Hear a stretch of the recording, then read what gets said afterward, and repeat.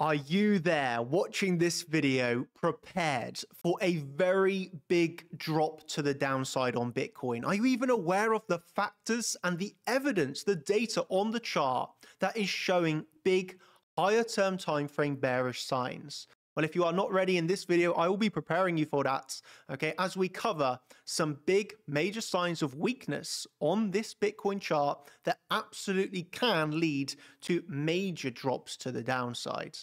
I want to work this video starting off on the more lower term time frame and covering the local price action, moving on to ending with that higher term time frame weakness and bearish signs that we have. So a little bit for everybody in this video as we get deep into these Bitcoin charts and just doing what we absolutely love. That is doing our analysis, preparing ourselves for these trades to get ready for some even bigger profits. So let's jump straight into this one. So it's very interesting, actually, what we got on these lower term timeframes. Okay, and I refer to this potentially medium term time frame. I'm going to be starting off on the 4-hour chart. I'm going to be sharing with you a few little really nice tips here to begin with, and that is working from what we can see currently, right? So just again covering the facts. We've put in a low below $50,000 where we took out psychological 50k. Bouncing off of those at the time, naked pointed controls that we had rallied up to what I feel is that big retest just above $61,000. This is a higher term time frame level, of course, which I will be covering in this video towards the end. But for now, that obviously gave us our high, and we put in a series of lower lows and lower highs. What we can do with this is we can connect the high of those 2 points, okay, and move it down to the low of those 2 points. So then we've got these three initial points: high, low, lower, high.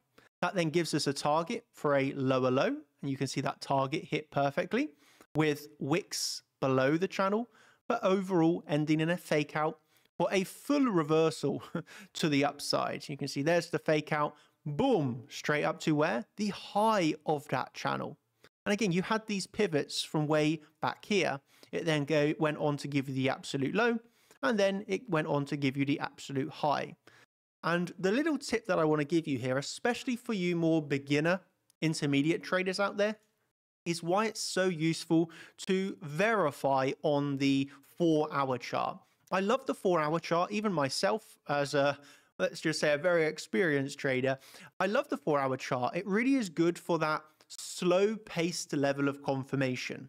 So here on the 4-hour chart, you can all agree, right, this is such an obvious fake out of the low. Wicks to the downside, closes back above. From the 4-hour chart, that's a long trade based off the fake out of the channel that we've had. Up to the upside, once again, fake out, closes back down below, wicks. That gave you a short trade entry, right? So from this 4-hour time frame perspective with the fake outs, you had a long at the low and a short at the highs. But then this is where, especially for the newer traders, it can get a little bit more confusing. I feel the 4-hour chart here very clean, let's say. Well, so if you come down to a chart such as the 15-minute chart, you can see how you were seeing closes down below a little bit more choppy, right? So this is a harder trade based off of a fake out because you form an initial low, you get back in, you come down for a swing failure pattern of that low, and then you rally. Okay, and up at the highs, you can see, well, ever so slightly up towards the highs, and then another rejection, but here you're getting several closes back above before a market structure change and a drop. So I want to share with you some tips that you can be looking for here. And first of all, it's waiting for a market structure change. If you remember from my previous video, this was on Friday, I actually had a long from this exact low. And so what I waited there was for a, there's the low, there's the lower high, there's the lower low. Market structure change as we break those lower highs. I then bought the retest off of a daily naked point of control, and as we know, that reversed the whole way. So that's a lower term time frame entry trigger that you can use. Wait for the market structure change to give you a sign of strength and a clear invalidation. Up at the highs, again, you on a lower term time frame, it looked for signs of strength originally, right? Although I would never long a breakout. But what you actually went on to form in this section of the chart was very, very big bearish divergences. So, well, actually, so this is what, well, let me rephrase that, because at the time you would view them, okay, if you're just, and this is where you have to get a little bit of experience, because you were actually forming at the time, right, higher lows on the chart. So you were forming higher lows here. but you were forming new lows on the CVD. So officially, right, that is bullish divergences. Okay, so officially that's bullish divergences where you're holding up with the higher lows, but the lower lows on the CVD. But I did do a live stream during this section of the chart for the champions. And I was explaining that even though, yeah, officially there's bullish CVD here, I was viewing that as leading divergences, and I was expecting this to not hold higher lows, those bullish divergences to be invalidated, leading divergences, and we will get a move to the downside. So this is very complex, very complex, very complex. That's a high level of understanding to realize, okay, all of you can, well, a lot of you can recognize bullish CVD divergences. Look, there's the higher lows, but this massive bullish CVD divergences at the time. But how many of you would be able to recognize that's leading divergences? And actually, we don't want to long these higher lows, bullish CVD, but we want to wait for lower because we're actually expecting it to be leading.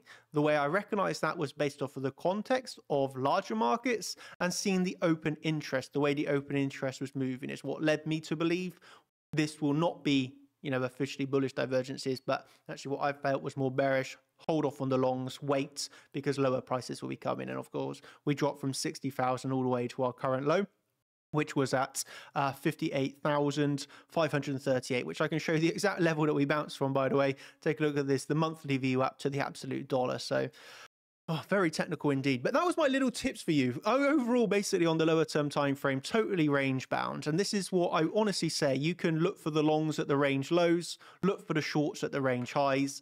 Play this neutrally. Okay, on the lower term time frame, you don't want to be ultra bullish, you don't want to be ultra bearish. You simply want to look for shorts on the rises to resistance, and you want to look for the longs on drops to support.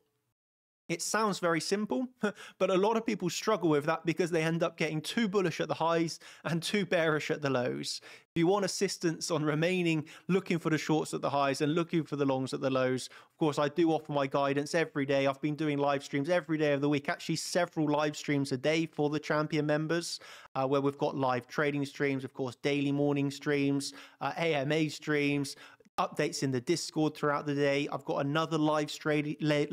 I have another live trading today where I am going to live trade New York Open. So again, that's live on stream. You'll see the thought process, for example, explaining if I think this is leading divergences, the entry triggers, the trades, the stop losses, take profits, all of that. Okay, we've got a live trading stream today, me and Severin going live for the New York Open, if you want to be involved in that.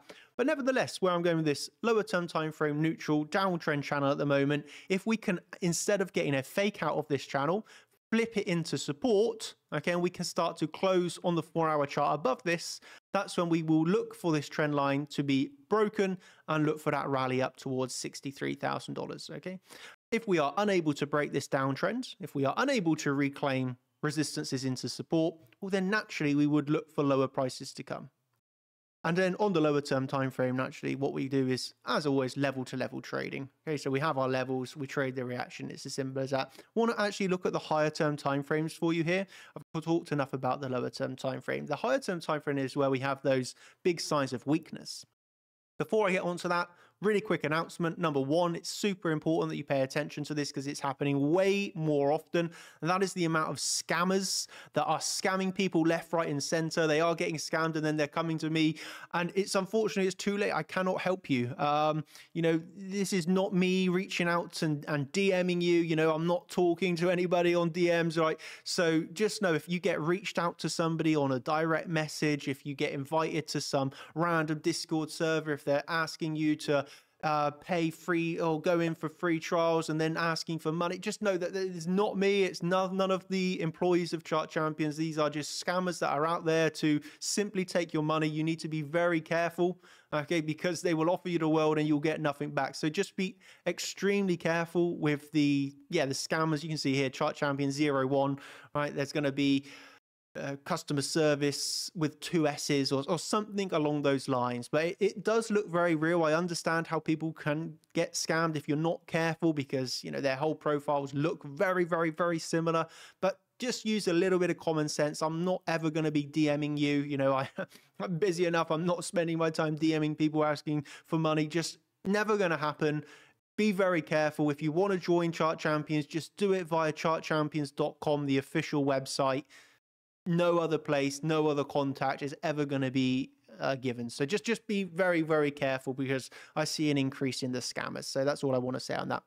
And then finally, I want to remind you all that we are now doing daily shorts. So to get onto those, you can just click on our channel itself. Hello, everybody. And then, of course, here you can actually see all the latest shorts, or just click on shorts. We're actually releasing 1 short a day at the moment. So we got lots of new short videos coming out. These are like 30-second quick clips. So really, yeah, just bringing your attention to that. If you want to check the shorts, every day there's a new one, and I am posting some of them too over on Instagram, different clips, different trading bits and pieces. So yeah, there's a few different platforms to make you aware of, and that is all I wanted to mention on that. So the higher term time frame weakness that we got is actually based off of the value area theory. Okay, so really simply, what we got going on here is on the higher term time frame, of course, within this range. Again, I'm taking the range from the middle of February.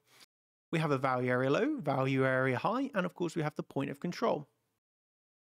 If the theory is really simple, acceptance into value area low, target value area high.